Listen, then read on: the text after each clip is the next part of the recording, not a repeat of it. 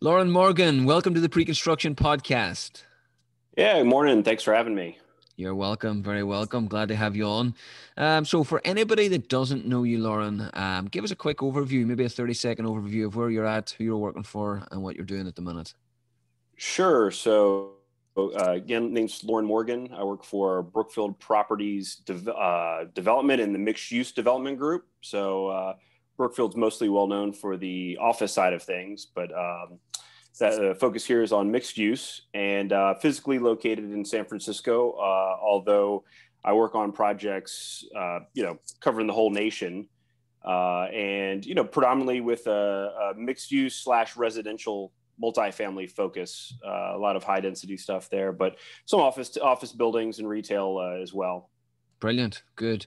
So let's we will get through your career. I'm interested to hear about your kind of transition over to San Fran from Virginia. But let's all go all the way back to your US Naval Academy days. Give me an idea. And even before that, what was the plan growing up? I always like to ask this question. When you're growing up, did you always see yourself in real estate, construction, development, or was there another other ambitions?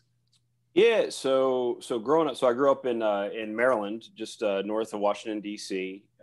Grew up mostly just trying to not anger my parents, do well in school, and then a lot of athletics. So we talked a little bit before this about soccer. So yeah, a lot of athletics. Frankly, my grandfather had served during World War II, and so like if you go back in history, the family had some military ties, but not with my father or the close in family, if you will. So yeah, I think I thought I was like, well, maybe I'll be a lawyer, maybe I'll go, I don't know, to Wall Street. Yeah, who knows, right? Then I got this notion of service academy, and so then I started focusing on the opportunities that presented. And they're pretty outside the norm compared to just going to, a regular great academic institution. And that moved me enough that once I made that decision, I frankly, I should have mentioned this. My father growing up was in construction. Brilliant. And so I had some exposure to it, watch people, walk steel back in the day, and saw some things being built. And so I thought, I think like most kids, like that's kind of cool, right? Yeah. I want a piece of that. Yeah. Yeah. So, but it was never really first and foremost. I pretty much went into the academy thinking I was going to take a shot at a career in the military. Good. Then you've got to live it, and then you get a family and you get responsibilities, and then you start looking at other options. So Brilliant. So then when I got out, I said, well, okay, now what do I do? And that's where the transition to the introduction to construction kind of happened. Brilliant. And give us without stating the obvious, how does it differ, the academy, to your traditional construction management degree or civil engineering degree? So in some ways, you actually cover more engineering is what I'm able to gather. Very few regular institutions require, naval architecture class, weapons systems engineering.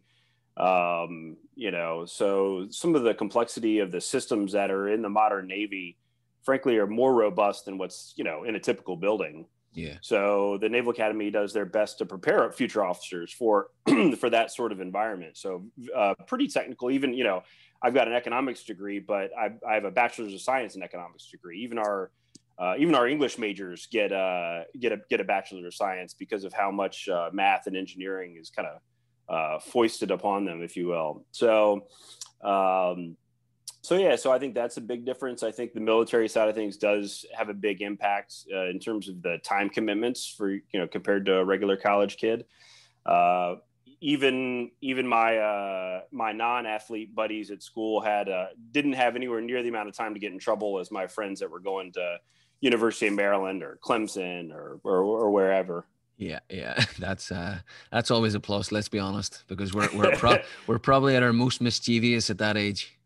As a as a father now, I appreciate that even more, right? When I was in it, maybe a little less. Yeah, exactly. So give us a couple of I know I like your LinkedIn. It's quite detailed in the tasks, the campaigns, and the Naval Special Warfare Group 1 in particular. Give us an idea of one. I mean, there seems to be a lot of operations maintenance, scheduling, planning.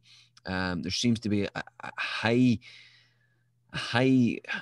and even responsibility. I see one there, you were a student, but it seems like you had like a budget of 70 million to train, equip certain Navy SEAL teams. I mean, there was a lot of responsibility given early on. Is that something that's normal, or was it just because maybe you were high performing? So, well, one, I'd say it's actually fairly normal. So even going back earlier into so when I graduated from the academy, I became a surface warfare officer. I was first assigned to USS Donald Cook, which is a destroyer based out of Norfolk. You know, this asset, this, you know, U.S. asset is $1 billion warship, right? And so you're fresh out of college, and one of the first things you're forced to do is to learn how to kind of safely, essentially drive the ship for ease of description. Mm-hmm. And then very quickly you're tasked with being in charge of the safety of the entire ship. You know, because, you know, it could be 3 o'clock in the morning and, you know, certainly at the time you feel like, well, wait, all the adults are asleep and I'm in charge. It's quite a lot when you think about a, you know, 500-foot long warship that if something goes wrong has international ramifications, right? Yeah. Meanwhile, you just graduated school a year ago or a year and a half ago. So, I think particularly for in the officer corps, that sort of expectation is kind of there day one. And so, yeah, lots of logistical planning, executing. You know, you get to do a lot of very detailed kind of mission-oriented planning, if you will, because nothing is simple, right? Like, Yeah. you know, if you're in the middle of the Red Sea, how do you get oil? How do you get food? How do you get munitions if that's the task? It's so thinking through all those steps like a logistician is kind of everybody's job, frankly, because it's required. Fast forward to my time with so I then decided I wanted a career change and decided to put in to go become a Navy SEAL. And so as an officer, again, you're kind of in charge, even though you're in training. Unfortunately, I got medically dropped from training, so I didn't get to live that dream, if you will. But it was still a great experience. You know, the amount of, frankly, just to step up and say you want to do it. I mean, you see some really, you know, great kids, great future, you know, warriors that are going to go and do some cool things. Physically rigorous and, you know, a little bad luck, just like on the football pitch. We all need to stay clear of injury for any sort of career. You're right. Yeah, that's right. So didn't work out, but then I got actually, oddly enough, I then went over into Special Warfare Group 1, which is kind of the administrative side of all the West Coast SEALs. And, you know, got to at least add some value in terms of, you know, planning and budgeting and how to, you know, because at the time, you got to go back a few years, but you know, everything through the Navy, of course, is, you know, taxpayer dollars. And with the war on terror and 9/11 and all that stuff, a lot of that was being funded in a temporary manner, and they had to convert to permanent funding. Mm-hmm. And they had to justify all those, you know, funding requests. Not unlike my job now, where I'm like, well, we have to justify the cost of the deal to get the return we want, right? So. Yeah. I think it's one of those, you certainly would have never thought of drawing the parallels, but in hindsight, you can, in terms of, you know, moving forward. Yeah, and even in construction, I mean, I would imagine you're drawing parallels every day. I mean, I was going to ask you what were the big lessons learned that you think, you know what I learned in those, not only at the academy, but the experience of being out there in the thick of it. What do you think were the big takeaways? Yeah, no, I think, you know, prior planning goes a long way, right? Mm-hmm. Thinking through all your options, and then frankly, having backup plans, right? I think that those sorts of, and then just, you know, communicating and executing and all that other good stuff, right? I mean, it's all very, there are parallels, whether it's between your personal professional life, your company life, your family life, all these things I think are kind of time honored and tested skills that some people just, learn along the way. Some people had to be taught, but pretty important, I think, in terms of growth and, execution and advancement, if you will. Brilliant. Or just getting things done. Yeah. That's what we're all about in the construction market, getting it done. So then obviously finished up there, straight into Clark Construction. I mean, a fantastic company to be able to do your learn the trade, project engineer, 4.5 years. Worked on some, by the looks of things, some big projects. How was that? Did that give you an idea of, because I mean, they say once you graduate, and we may come to this later on about education, once you graduate, there's nothing like being on the field and watching things go together, especially in construction. How was the project engineering role at Clark? Yeah, so I think it's frankly in the beginning a lot like drinking from a fire hose, right? And there was a bit of a transition there. Military, the way people communicate in the military is definitely a little different than the civilian world, both for good and for bad, frankly, I'd probably say. So went to Clark. I mean, the advantage of being at a Clark Construction, particularly in the DC market, is how many projects you get to look at and people talk about, and you get to tour and you get to go see. You wanted to go see a stadium, they were building that. You want to go see an office building, they're building that. You want to see a super complex excavation project, they're doing that. And so residential, hotel, like you name it in the DC market, Clark Construction was either already building it, had built it, or is about to build it. Yeah. And that's tough to replicate, frankly, in any market, with any organization. So feel real fortunate for that. And there's a wealth of experience to your point, where they've got some folks in there, any given room, and they've got, hundreds of years of construction experience to talk about and weigh through options and possibilities. Brilliant. And to me, that is the biggest thing. I mean, whether it's an actual organized mentorship program or it's just someone to be able to tap on the shoulder and go, "Hey, Joe, why did you do that excavation like that? What were you thinking?" And I mean, yeah, I was going to say, absolutely. Cause, while, and I didn't really plan to go into pre-construction, but, whether it's in the field or in the office, having to be able to, go talk to your direct boss or manager, and then to have someone that they can point to and say, "Oh, call this person." Yeah. It's hugely invaluable. Brilliant. Yeah, no, I totally agree. And the diversity as well, it's a big thing to be able to see multiple types of projects, multiple markets. So then again, going from there, what drove you, or what made you go pre-construction? Was it a conscious decision? Was it something you saw in the field? Was it a mentor advised you to go that way? So, frankly, one of the reasons I'm on the podcast is because I don't think any mentors recommend folks go into Precon, which I think is a bit of a miss, frankly, for the industry. For me, actually, it was I needed knee surgery.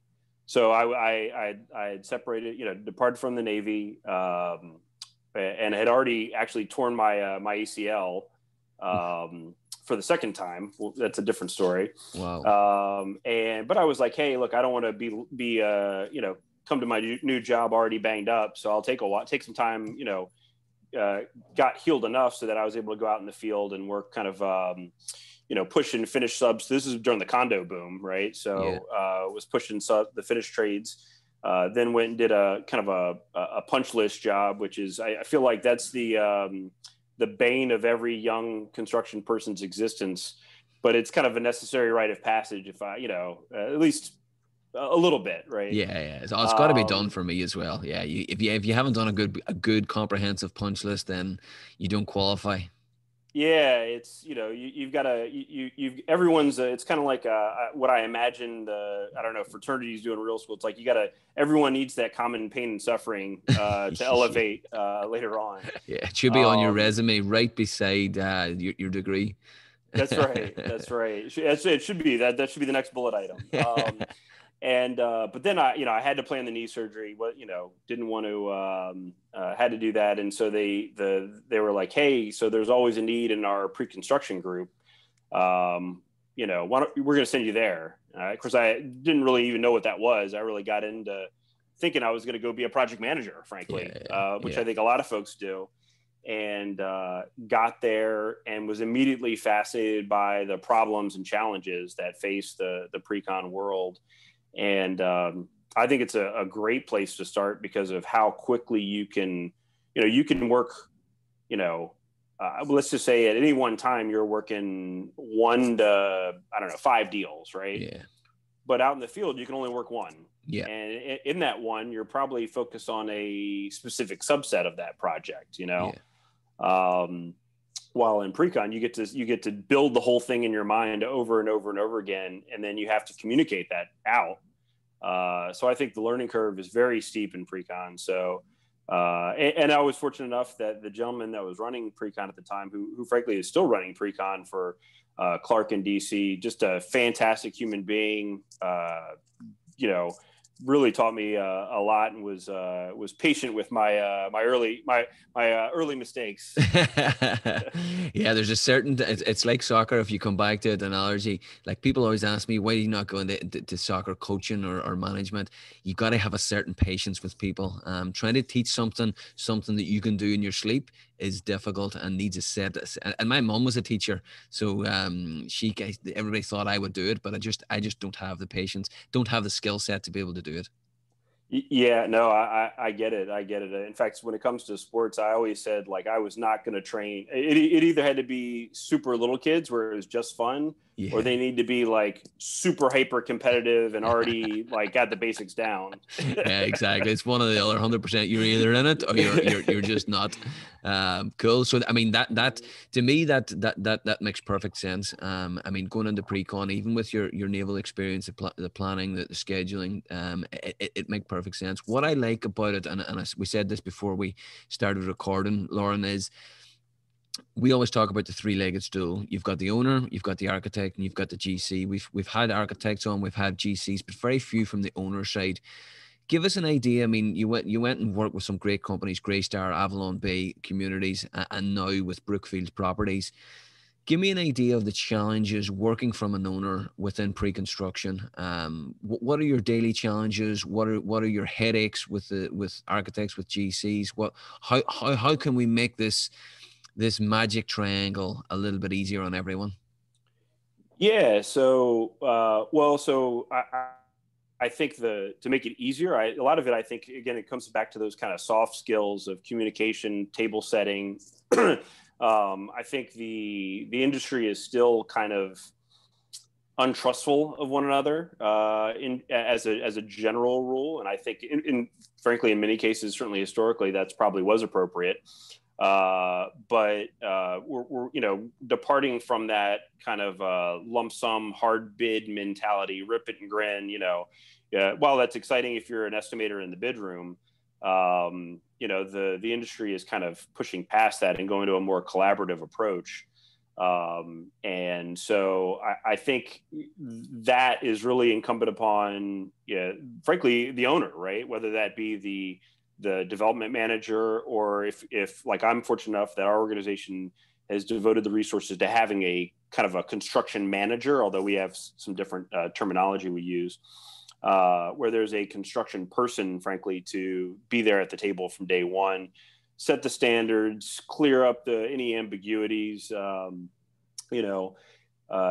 I think that's a lot of it, but there's always going to be what I think of as a healthy tension. It should be healthy and respectful. That should be the table stakes, if you will. But between the architects who are being asked to do both a functional work of art as well as express it, with the revenue projections that the development guy is frankly needs in order to make the deal get the returns that are needed, whether that be through a private investment group or Avalon Bay's a REIT, so they've got other thresholds, but there's always a threshold. And so he's got that challenge. For me in my seat, the biggest advantage I think of, or the biggest challenge, is just trying to marry all that up with the real world realities of what stuff costs, right? Yeah. Drawing something on paper is pretty economical, but the downstream ramifications and decisions you're making at that time can really have lasting impacts. And so getting down to that bare truth, I think is a lot of what, me and my group does, but I think it should be in the mind of every kind of pre-con person, right? Is what does this really represent, both in terms of how you're going to build it, and then what's the quality level associated with it. And so you can give enough guidance to your design team and your whoever's in charge, the developer, to be able to make a decision, right? That's really a big part of the pre-con process, is giving them the data so that they can make a business decision. Yeah, and I mean that makes perfect sense. And then whenever it comes to Brookfield, what do you guys do? What kind of criteria do contractors need to hit for you to use them on the GC side? Have you got a select few that you use? Do you go out to market at quite a lot of? Because if you're working all over the US, do you go local? Do guys travel with you? What sort of, especially as you as VP of Precon, what do you look for, and how do you go about that process? Yeah, no, it's a great question. So, I mean, first and foremost, I think we look, very rarely are we going to try to be especially if it's a tried and true product, we're looking for established resumes and credentials, because normally we're trying to operate, at the higher end of the market, in most markets. And so we're looking for the type of contractor that frankly can service all of our needs, really. And so that requires a certain level of sophistication, certain level of just bandwidth and resources in terms of being able to facilitate those projects, because we're demanding, right? So we normally do a pretty early selection process and try to bring on those contractors still well into the design phase.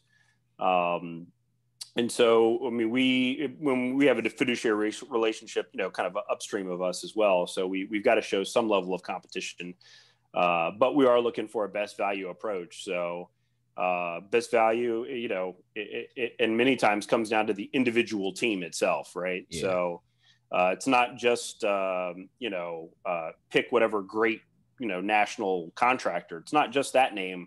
We're worried about who's the project manager, who is the individual superintendent, what are they bringing to the table to service us as the client. Brilliant. And then obviously you're looking at the pre-construction, the estimating team as well, to be able to, because that, I would imagine those are the people, especially early on with the design team, and you may have a senior PM or a project executive that'll be involved in that, but is it mostly the pre-con team within the contractor and the architect that gets involved early? Yeah, so some of that I think is kind of up to the contractor, right? So there are certain GCs nationwide where they take a holistic approach, that they don't really have the bifurcation of the front end teams that other GCs do. So some GCs have a estimating team and a pre-con team and a purchasing team and then a operations team. Other GCs take the approach of no, we're training, our leaders to be able to handle the full life cycle. So some of that is kind of up to the contractor, because ultimately it's not really, as the owner, it's not my job to tell the general contractor his means and methods and how he's going to operate, right? That's why we're paying him. Yeah.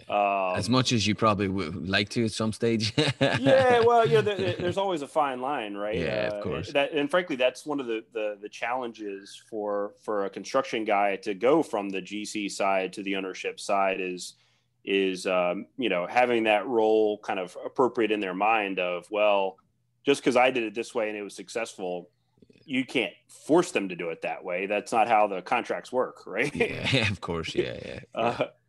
So it's, again, the selection process, I think the big thing for us is to get all of the items on the table as early as possible, so that we're negotiating it holistically. and then we've got a deal, and then there's certain things that have to be left to later on, but plenty of things you can get done now, so that when you get to the finish line, you're going to be able to go execute. Brilliant.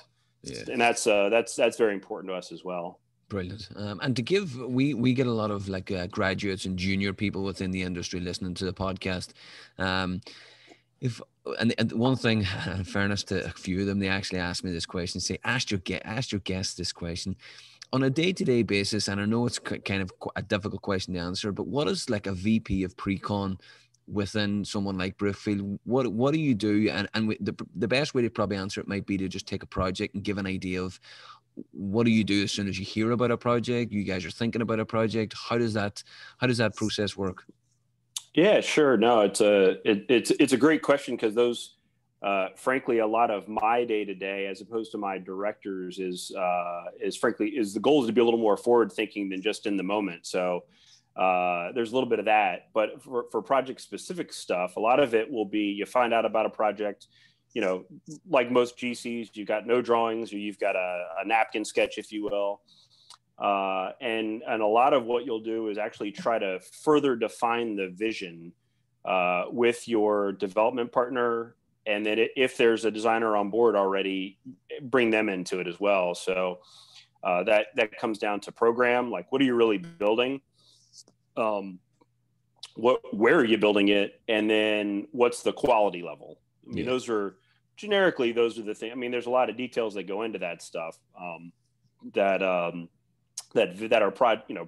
project type dependent. I mean, the challenges of office development versus multifamily, the details are very different, but I think the buckets are all kind of the same. So it's identifying those, trying to put it in a box, if you will, and then figure out if you're trying to, a lot of times you're trying to figure out what that costs, right? Yeah. And so then, I think most Precon guys start with their historical databases. And then if that's found wanting, then you start reaching out to the industry. Yeah. As the owner, that's a little easier. I can call, a couple different GCs and get, some high level input, all in fairly quickly. Good. Back when I was the GC, a lot of times you're calling your kind of key subs, your structure, your facade, your MEP guys to get those inputs, so that you're kind of narrowing down what you're guessing on, and using other people's more educated guesses. Yeah. Brilliant. And you touched on something there that I'm interested in. You mentioned reaching out to GCs and them going and looking at their historical data. How important is that for someone like you for them to be able to present something and go, listen, we built the same project in a different location 2.5 years ago, and this is what the costs were, and this is how the cost variant is going to affect your proposed project. How important is that? Because the way I see it is, pre-construction data is going to be a big game changer in 2021. It's one of the predictions I've made. If people haven't started scraping their data or organizing their data, then they're going to be left behind. Yeah, no, that's right. I mean, certainly the type of contractor GCs that we want to be working with are ones that I could call. We could have a decent conversation about whatever it is we're looking to price. But ideally they've built it before, and they can tell me, okay, after that conversation, they could then take their historical database, whether they need to adjust it for, escalation time, or, perhaps we could talk through quality factors. But a lot of it comes down to, frankly, the communication side of it is when you got to be able to represent a number quickly, but you also have to be able to represent what that number is describing. Yeah. In terms of quality and program and ratios, but the goal is to be, I think most folks want to be very data driven in these early days. But also a lot of times that early number can kill a deal. Yeah. Yeah. I mean, it's a challenge of the industry where you have to be able to forecast costs when there's no data, and then be able to live with it once it's a fully designed project. Right. Yeah. So, if you don't have that, or at least to be able to explain the variances when you get there, I think that's And that's a huge skill set. And again, it starts with the data, right? Having access to it, being able to describe it, being able to talk about it, and kind of turn those numbers, give life to them, if you will. Yeah, because I mean, it's a constant fight that I have with myself and the candidates, because pre-construction and estimators generally, they're a little bit more introverted. They wouldn't be as social. They wouldn't be as good as communicating. No, not for everyone, obviously, but being able to display the data and almost give it in layman's term, like for someone like me to understand it, can be quite difficult. Is there any cool technology or cool kind of tools that you've seen construction companies use, or even you guys use yourself, for illustrating data analytics, anything like that? Yeah, so it's a good question. We're one of the things I am trying to do is to constantly evaluate the current technology. One of the challenges I have is most of the big technology solutions, whether it be for databasing or estimating, are really more targeted at that GC audience, because it's such a bigger, potential, client base. Yeah. But in many ways, it doesn't fit my specific need, Yeah. which is much more of the, databasing, but higher level. Yeah.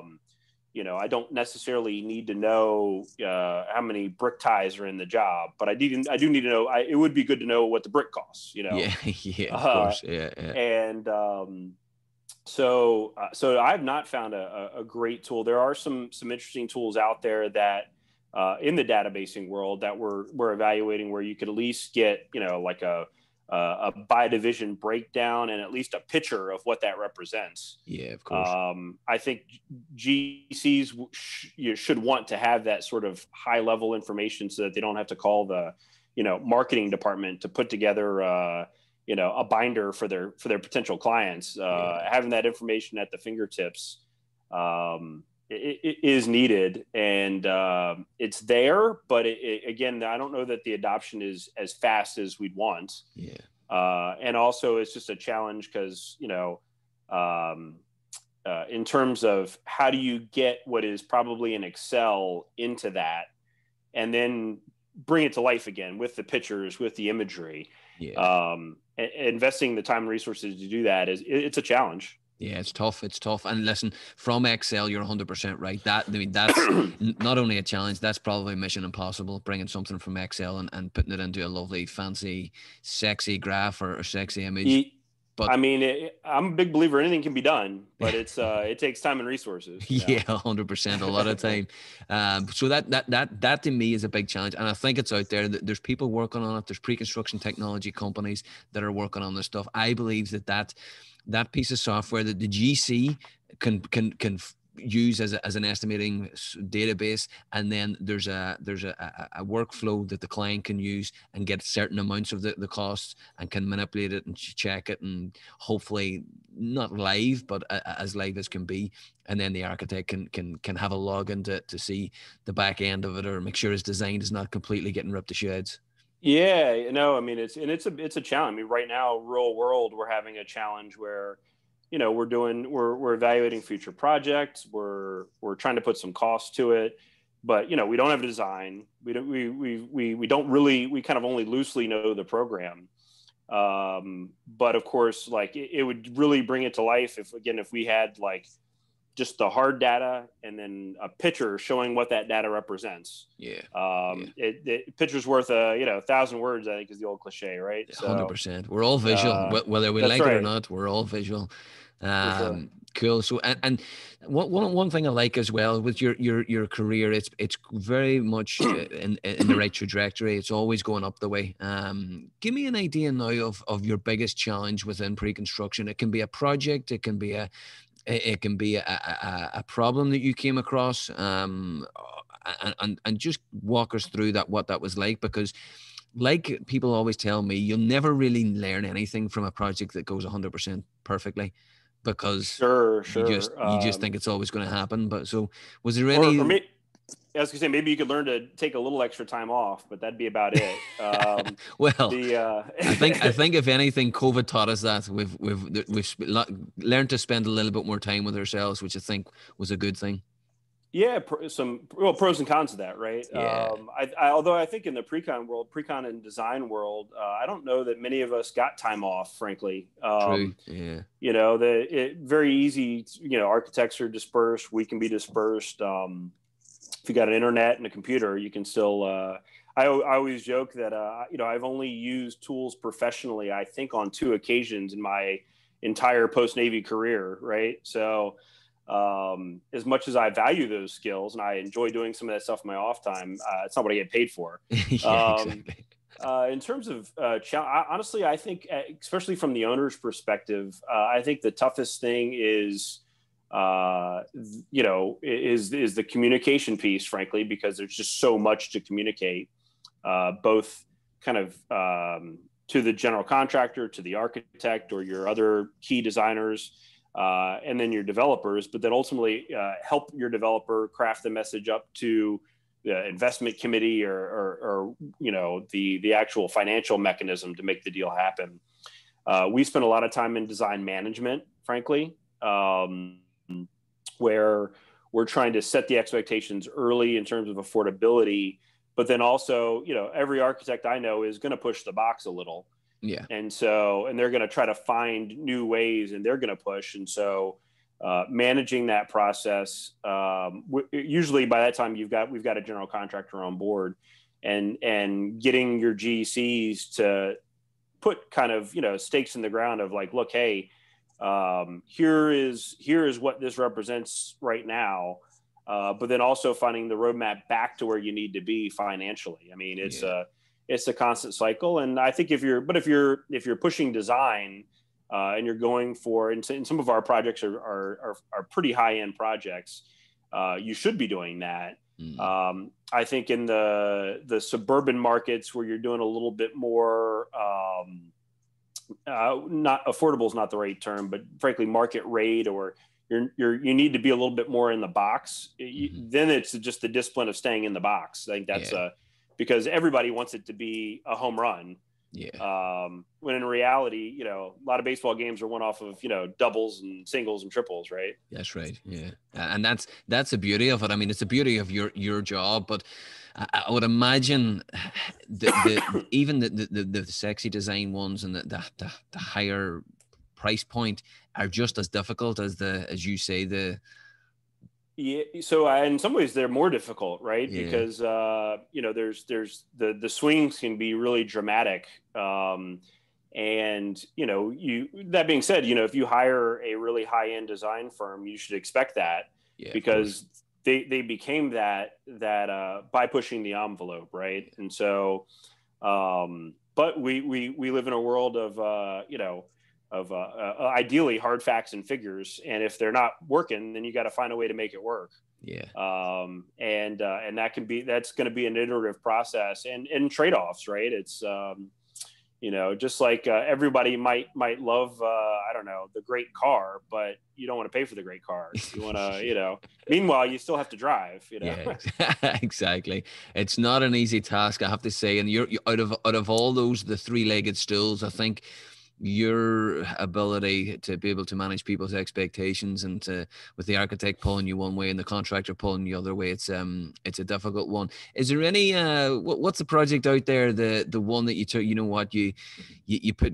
put your hat on, you go, what, I'm really proud of that turned out really well, it's looks great for the money, it was just a project that ran smoothly? Yeah, no, it's because I think in some cases the answer, that last bit probably makes they're different projects, right? I mean, one of the best examples in my career was when I actually had the lead superintendent come back to me, and I just happened to be touring the site, and he's like, hey man, how did you know we were going to need money for this item? And I said, well, we could afford it, so I kept it in there, and then two. It's kind of just a lesson learned through experience, kind of the stuff we talked about before. But very rarely do you get that sort of field direct input. And this was not an overly sexy project. It was just kind of a market rate apartment outside of Baltimore back in my Greystar days. But to have that immediate impact of, hey, the work I did, months and months ago, putting together the GMP, if you will, putting the contract together, it saved his bacon when he was able to go and find that pool of funds to offset this unforeseen condition that, you could argue whether or not it should have been foreseen or not, but Yeah. he doesn't care about that. He's a superintendent. He wants to get it done. Yeah, right. Exactly. He's just happy the money was there. Yeah, exactly. That's right. I mean, without having to go to contingency. So, Yeah. So I think that's one of the things that sticks out to me. Some of my early Precon days at Clark really stick out at me. Unfortunately, a project that got built that I didn't get it. I think I'd already moved on, was a National Law Enforcement museum in DC. Nice. Where it's an underground museum, which is pretty crazy. Some of the stuff that I won't get into too much, but the pipeline moving forward, though, I think we've got a lot of opportunities for some really magnificent projects. Good. I like to hear it. That'll get you up in the morning. Cool. That's right. So what, talk to me as well. I know I mentioned it previously in the podcast, but moving from Virginia to San Fran, we relocate a lot of estimators and pre-construction people around the US.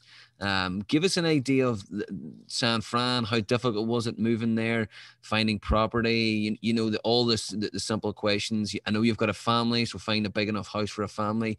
I don't know if the kids are in school. How did you manage that, and how difficult was it? So, thankfully, Brookfield,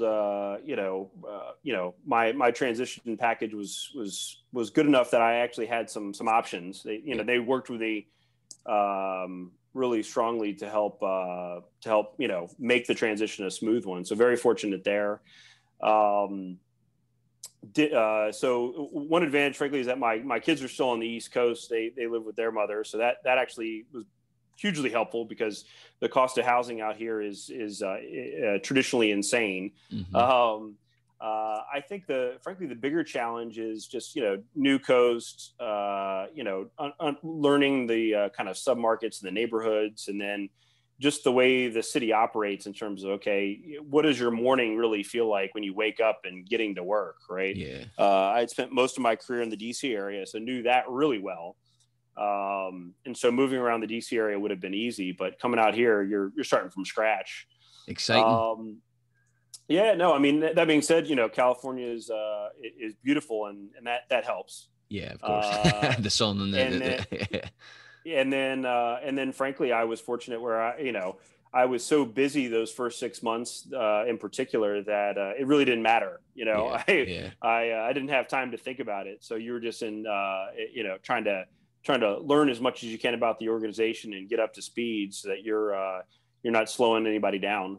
Brilliant. Love it. Yeah, no, it's because it's a difficult transition no matter where you're moving to. But as you say, San Fran's a beautiful place. It's on the West Coast, and it's got a fantastic weather. So I'm glad it went well. Well, listen, Loren, thank you very much, sir. I'm intrigued by your story so far. There's no doubt about it. There's been a lot of successes, but it sounds as if there's going to be a lot more successes in the future. Well, I certainly hope so. Like I said, I think whether it's the Precon field in general or Brookfield Properties specifically, there's a lot of opportunity out there, and I think just trying to add value and learn as much as you can, and then frankly, again, take advantage of opportunities when they come up. Right? I'm sure that's what you tell your clients, is that, like, hey guys, evaluate that this is just an opportunity. Take a look at it and see if it's a good fit. Yeah, I mean, we mentioned it at the very, very start, but trying to get people into pre-construction is just so important.